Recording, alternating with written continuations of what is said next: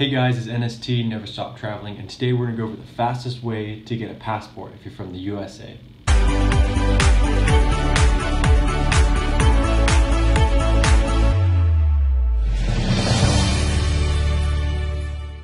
So in this video, I'll be going over the fastest and the easiest ways to get a US passport. Also, how to get a passport if you're trying to, if you're planning for a future trip and you're not in a hurry to get the passport. It's a little bit cheaper to do it that way. Alright guys, so the first thing you'll need to do is you need to complete your DS11 form. You can find that on the State Department website. You can complete it online or you can print it out, and I'll put a link for that in the bottom. The second thing you'll do is print and complete the form, the DS11 form, and make sure you don't sign it.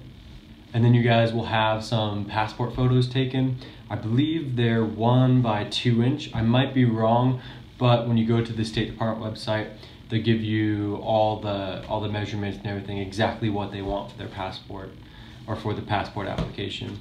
And then you guys will need to photocopy your proof of US citizenship, like your birth certificate, a copy of your old passport. If you do your old passport, I believe you have to send in your old passport, or if you go directly to an embassy, a consulate, or like if you're getting a new passport in a foreign country, like I had to do for this one, for this guy, you can bring in the passport and they might let you hold on to it, especially if you're obviously in a different country. You need to prove that you have the right to stay in that country, so they'll generally let you hold on to it. But if you're applying from the States, as I remember, if I remember correctly, they will ask for you to mail in or give them the passport when you're getting the application for a new passport. Now all this information, if you just want to skip this video and go to the link in the description box, I'll put it for the USPS.com and for getting your passport there. They'll give you all the information you need. But if you want me to walk you through it, I'll explain how you can get a passport for your first time, your second time, or if you're in a hurry, and how to get a kind of a sped up version of it versus waiting, longer periods of time. Okay, so if you're a first time passport applier, if you're getting your first passport and you're from the US, or if you're a new resident of the US and you're getting your new first passport there, what you're going to need to do is you need to gather up all the forms, like the DS11 form, fill that out.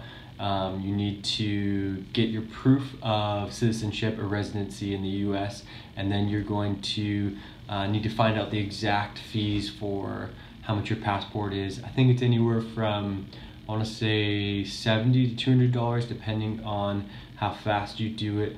Make sure when you guys are filling out the application that it doesn't cost any difference, but you can get a larger passport, one with more pages, for the same price. So this is my second passport, and this one has 28 pages, which is pretty good. But if you plan to be doing a lot of traveling, or maybe you just don't know if you're gonna do a lot of traveling, it doesn't cost any different to get the bigger book, and it's 52 pages.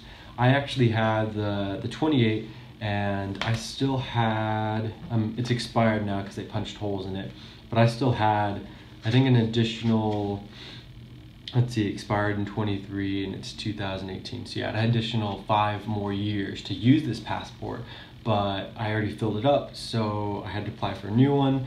And now that I have a new one, because I'm doing a lot of traveling this next year, I'll be going for 6 to 9 months, maybe longer. Hopefully I continue traveling, but I'm going to need to apply for a new passport when this one fills up. And you can actually get 2 valid passports, but I'll go over that in another video if you guys want me to. But that's if you have gone to a certain nation and it's only good for 4 years, that second passport. So that way, some nations don't like visas from certain countries. But yeah, I digress. Let's go into step 2, the second type of passport.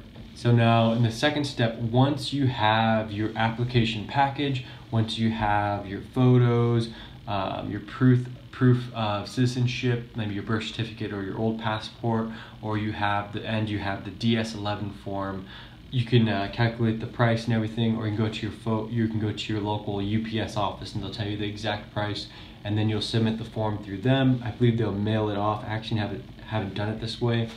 I've got it at an embassy, and then I got it through, yeah, both the times I've actually gotten my passports, I didn't get them in the US. I got this passport for the US, I got it in Japan, and then this passport I got here in Israel.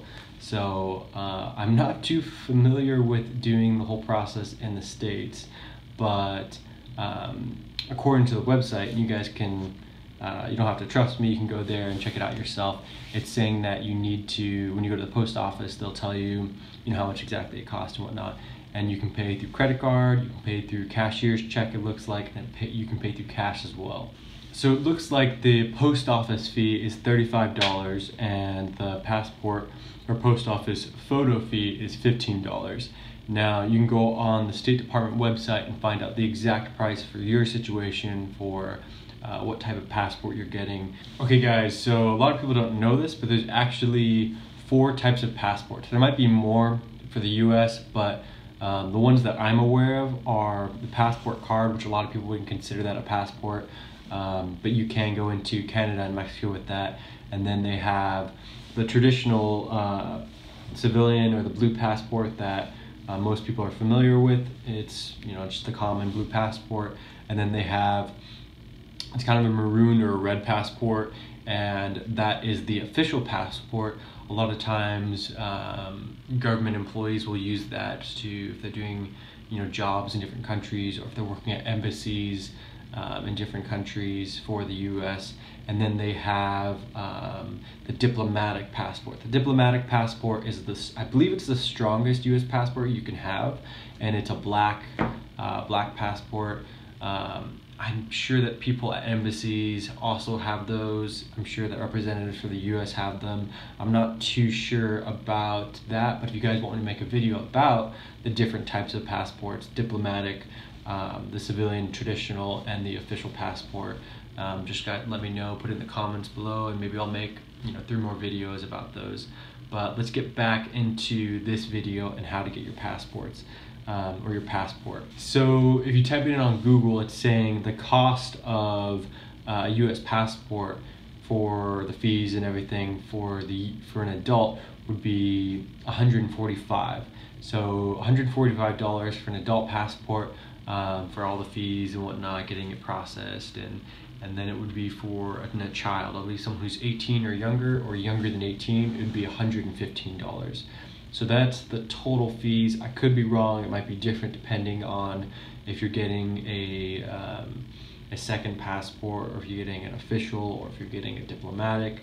But for the most part, I think a very small percentage of people watching this video will be, if any, will be getting an official or diplomatic. You guys are probably just getting one of these, or a second valid US passport or passport ID.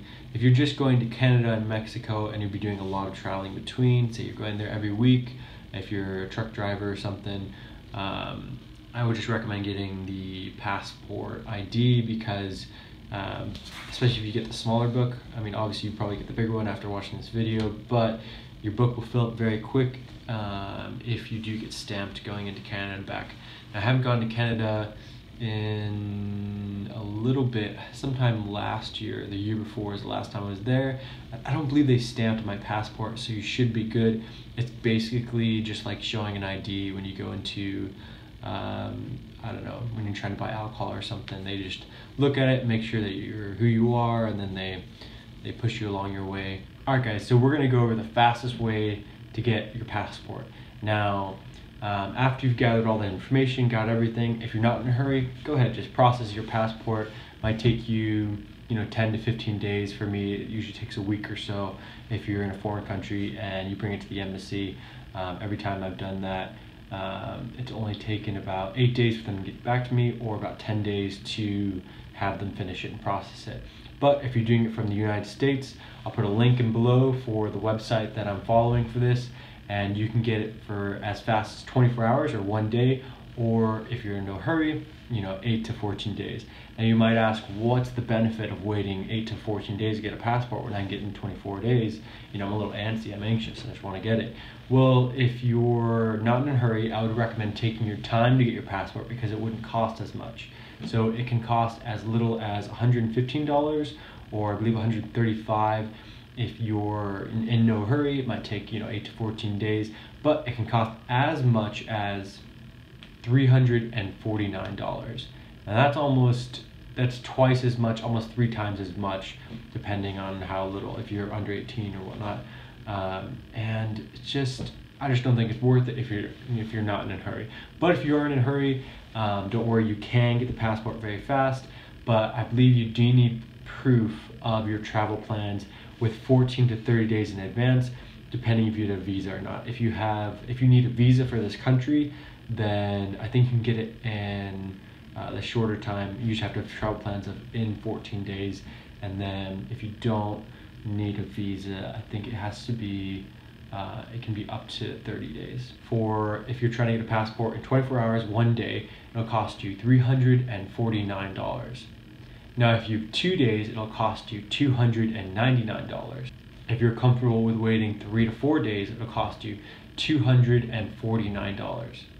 Now, if you can wait 5 to 7 days, it'll cost you $179. Now, according to this website, for 8 to 14 days processing time to get your new passport, it'll cost you $119. Now, that's according to fastpassports.co. I'll put that link in the description box below again. And yeah, you guys can check it out. If you don't believe me, or if you just want to check it out and do it for yourself, go for it. I highly recommend it. But if you're not in a hurry, and you want to process your passport, there's different ways to do it. But hopefully the links in the box below will help you out. Now guys, I really hope that this has been helpful. This has been NST Never Stop Traveling. If you guys have any other questions or any other videos you want me to make, maybe I can make a video about the different types of passports, the different types from your traditional blue passport, your red official, or your black diplomatic passport. If you want me to go over those, just put it in the comment box below, and maybe I can make videos on those. Alright guys, hope you enjoyed. Take care, have a great day.